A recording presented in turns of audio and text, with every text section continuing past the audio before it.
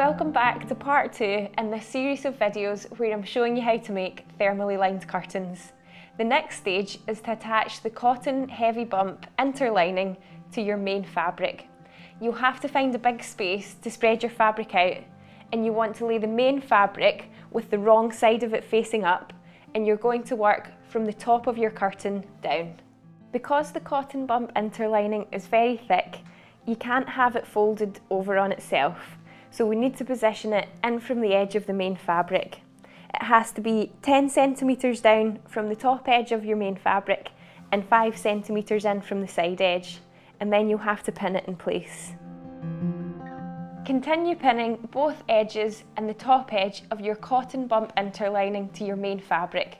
You'll notice at the bottom of the curtain there's a 20 centimetre gap between the bottom edge of the main fabric and the bottom edge of the cotton bump, and this is to allow for the hem. The next stage will be to hand sew this in place and then remove the pins. The first method of hand stitching will be to tack the cotton bump interlining along the top edge. I'm going to use a contrasting colour of thread for this because it makes it easier to remove it at a later stage. Take a stitch on the spot to secure the thread.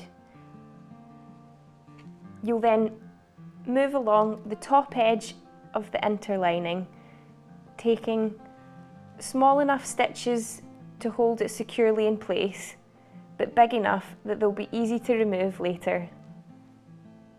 Along the side edges of the cotton bump interlining, we'll attach it to your main fabric using a catch stitch. This will mean that the stitching won't be visible from the outside of your curtains. First of all, you'll have to secure your thread by doing 3 stitches right in the spot. And this is to ensure that your thread is anchored before you start attaching the interlining to the main fabric.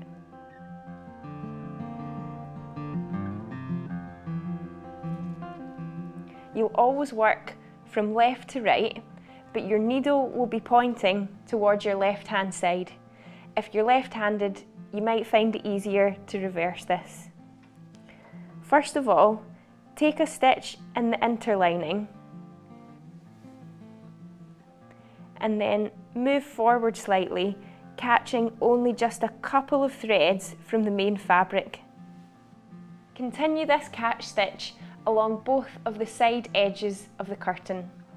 Now that you've got the cotton bump interlining hand sewn in place, join me in part 3 where we'll hem the curtains.